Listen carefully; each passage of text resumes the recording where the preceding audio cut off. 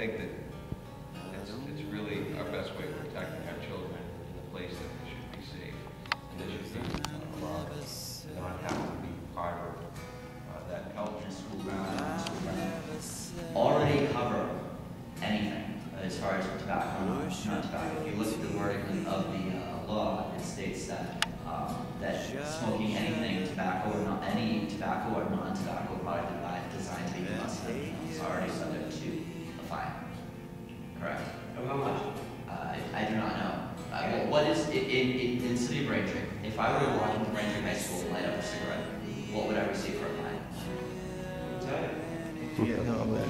We're at the Braintree City Council meeting. What do you think about, some of the ordinances that they're trying to pass or add on to the a law that was already established? Basically, I think I can see their point about trying to make it so that, they don't want kids smoking. Obviously, they're looking out for children's welfare, so that's why they have the school zone ordinances. But I think it's a little ridiculous. 65% of Massachusetts voted to decriminalize marijuana, and I think that some of that, people are thinking, obviously, in your own home, you don't want to be busted in your own home, but a lot of that, too, was the freedom to smoke in public, and I think that that's what they're going to try to do, is just clamp down piecemeal, piece by piece. Say today it's school zones, tomorrow it's, the mall, and then the next day it's everywhere, you know what I mean? We've already seen, I think in Everett, they passed an ordinance, it's an additional fine for anywhere in the city or the town of Everett. So, I think that's the route they're going to try to go. Obviously, we're in tough economic times, so people, cities are trying to get as much money as they can, but this is a way that they can kind of easily just jump in, the the less public notification, the less people that know about it, the better, for them.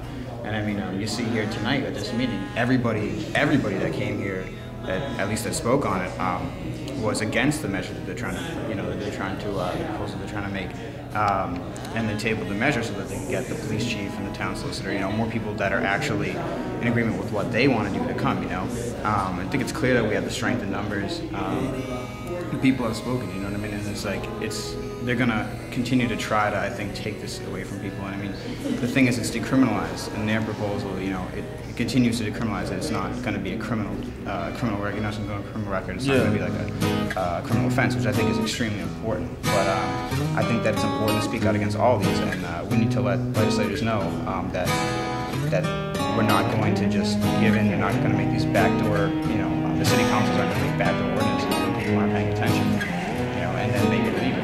Now, I think you made a couple good points in that meeting. A lot of people didn't really separate as the man that proposed ordinance was talking. He kept on mentioning you agree with it being smoked in schools, and most people said yes, I agree. But then people failed to reiterate the whole ordinance, which was schools and public parks, which I think is something kind of deceptive, because he didn't just say schools, but he included public parks, and he included, what else was it? Playground. You actually made a point addressing that, right? Yeah, and it's like, that's a very slippery slope. It's like, what do you consider a playground? Obviously schools, what a school is, that's distinct, but in terms of a playground.